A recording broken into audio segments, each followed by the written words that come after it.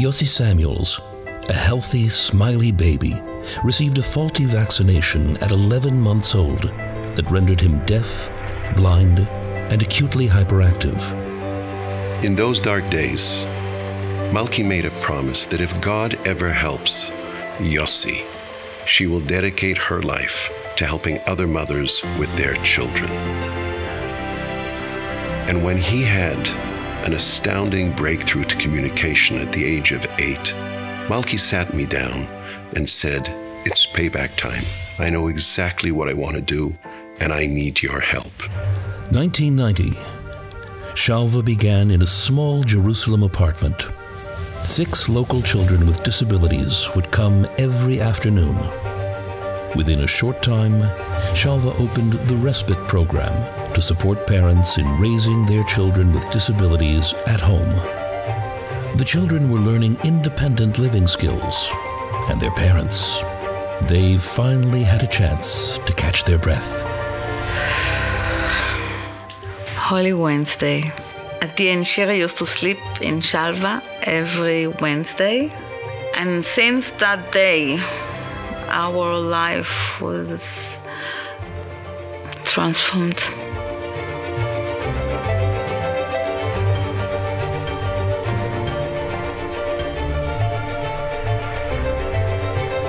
We were bursting at the seams and knew there were still so many families that needed help. And so, 2 years later, Shalva moved into its new home, lovingly named Bet Nachshon. My mother often talks about believing makes miracles happen. You have to believe. Believing in the potential of every child from day one, Shalva began early intervention therapies with the Me and My Mommy and the daycare programs. They didn't care what we were wearing. They didn't care what our name was and what our religion was. They just took Daniel and they loved him. I was amazed. I never felt so much love before. Meanwhile, Shalva's children were thriving in the afternoon program, discovering and developing their individual abilities. By 2005, the program had grown to include hydrotherapy, art, drama, music, and sports. It was during music therapy that our budding musicians' talents were spotted, and the first Shalva band was established. Music has always been an important part of Shalva's therapies to empower our children, beginning to look at abilities rather than disabilities. We once again reached capacity, and still, there were so many children and families who needed us.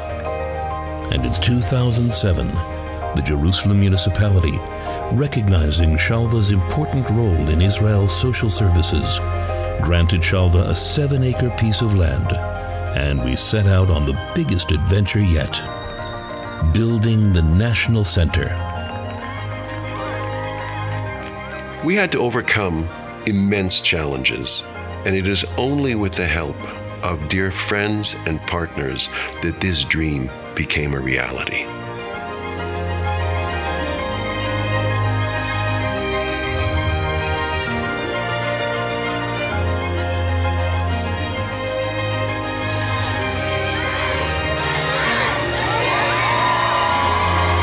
After 9 intensive years of planning and building, the Shalva National Center opens with great fanfare, making Shalva the leading center in Israel for children with disabilities, serving some 2,000 children and young adults with disabilities every week. Judo, soccer, swimming, basketball, rehabilitative fitness, music, art, dance, culinary, and oral health care. Not merely a home for our children, Shalva also became an inclusive community center for hundreds of thousands of visitors.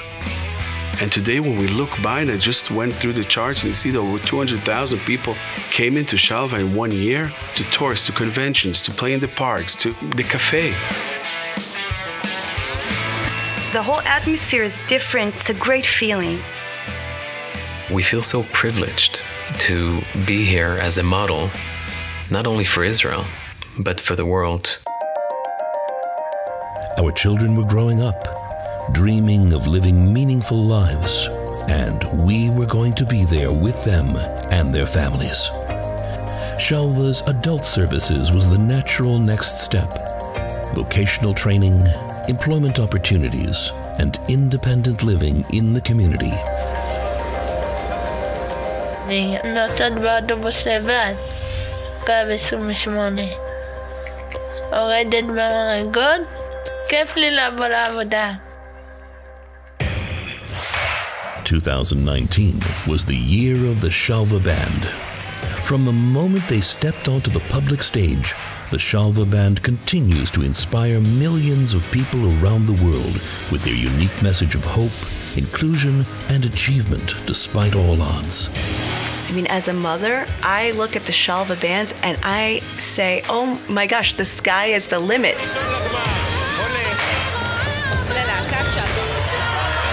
When I saw the Shalva Band, I was absolutely overwhelmed with emotion, because here I saw the realization of a dream of empowering young people to be who they want to be with dignity. Here we are, on the biggest stage we can imagine.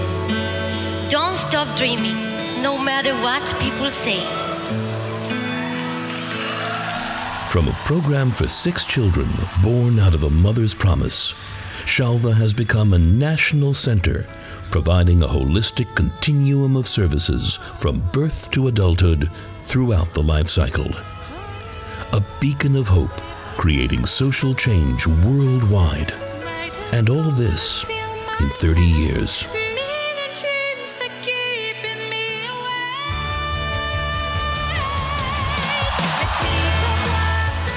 I realize something's happening here, and it's changing the world.